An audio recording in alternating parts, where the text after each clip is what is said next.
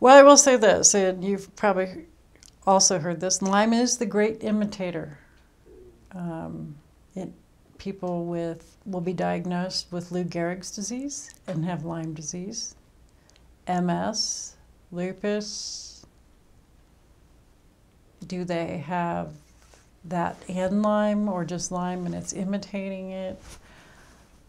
I don't know. I do have a colleague that in the last year has developed Lou Gehrig's disease, and he doesn't want to hear what I had to say about it. I said, I know it's a long shot, but if I were you, I would get a seriously good test for Lyme disease. One thing I didn't mention, this doctor that I saw that helped me at first, that I'd known for 15 years, back in 2012 when I first just got sick and they diagnosed me with fibromyalgia, I told him, I said, I think it's Lyme. I have some pretty decent intuition. And he ran what's called an ELSA test. I think, in hindsight, I know that. He ran what's called an ELSA test, and it actually came back equivocal. But he said it was it's negative, you don't have Lyme. But neither he nor I knew jack squat about Lyme disease and ELSA tests, and that it was very ineffective, particularly in somebody with chronic Lyme. And what should have been done was to prime me with antibiotics and then give me a full Western blot. And it takes an LLMD to interpret that, because the CDC's scoring is way different from what's really required for a Lyme diagnosis. It's another thing I learned. What's the doctor in New York who's like really famous, wrote the book on multiple symptom diseases, and he's kind of one of the leaders in the field. He has this slide that people pass around on the internet called Lyme Bingo.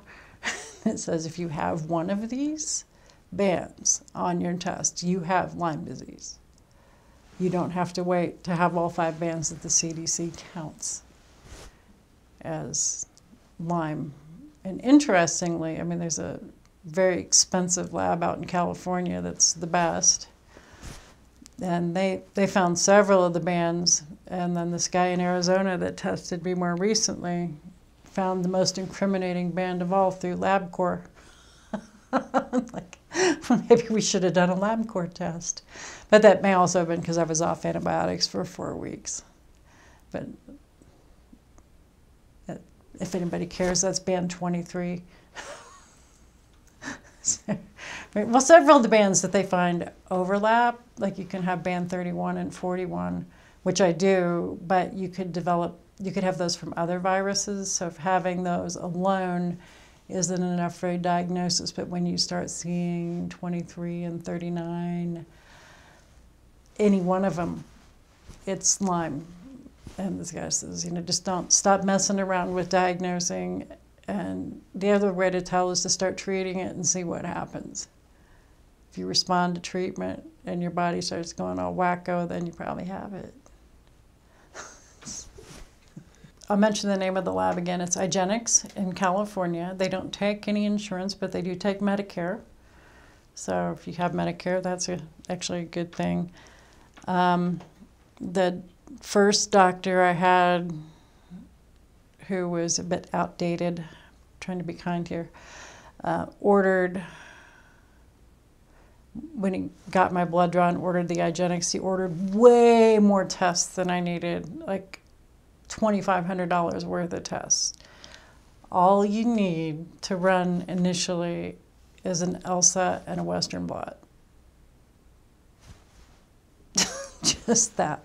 But there is if you think you might have, it takes a while. It takes a while for the bacteria to get enough into the blood. Like if you've just gotten bitten and you've got the bullseye rash, just treat it. Don't wait around. Your test isn't going to be positive for a while. And by that time, you're getting into chronic Lyme. It is possible, if it's treated early, that it can be eradicated from your system. And that's one of the things that's really tough. People, we see this all the time, not all the time, but pretty often on the Lyme group.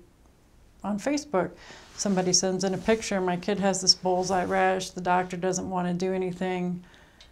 He says it's an insect bite. You know, what do I do?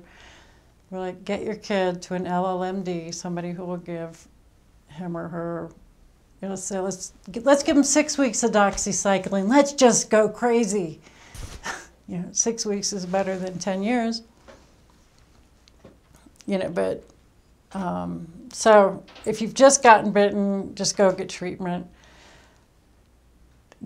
Is it clear what an LLMD is? It's a Lyme literate doctor. And here's part of the problem with it. There's no certification to be an LLMD. All a person has to do is call themselves an LLMD. So what you want to look for in a doctor is somebody who is regularly attending international conferences on Lyme disease. There's a group called ILLIADS, International Lyme Association, blah, blah, blah.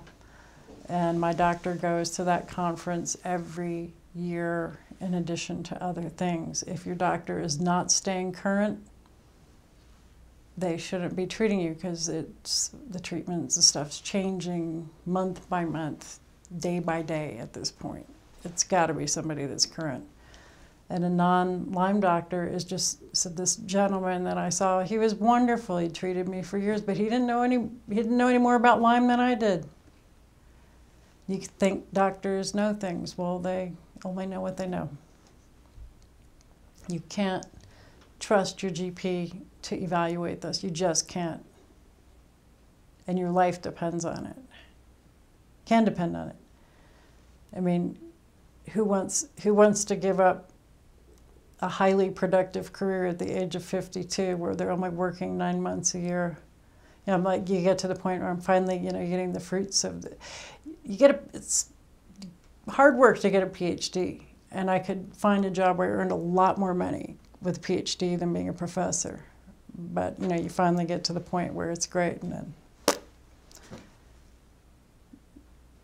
and as I said, you know, then back to the flip side, you know, lots to be grateful for. I'm walking around. I can drive myself here. There's a lot of people that can't do that.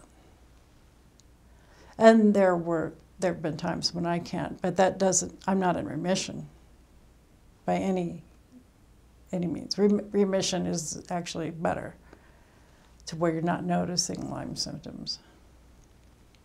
If you think you have Lyme disease, if you have any question, find an LLMD and get a test done. One thing I didn't really go into, there is a protocol for priming for the test. If the doctor doesn't know it, it is available through the IGeneX laboratory. You can call and they can send it to you or to the doctor. They'll send you a test. They will send you personally a testing kit for free. You could actually, if you're smart enough, get the kit, have your general practitioner draw the blood, and you can read the report when it comes back. It's not that hard. Then look for the Lyme bingo thing, email the people in the Utah group, and I'll tell you.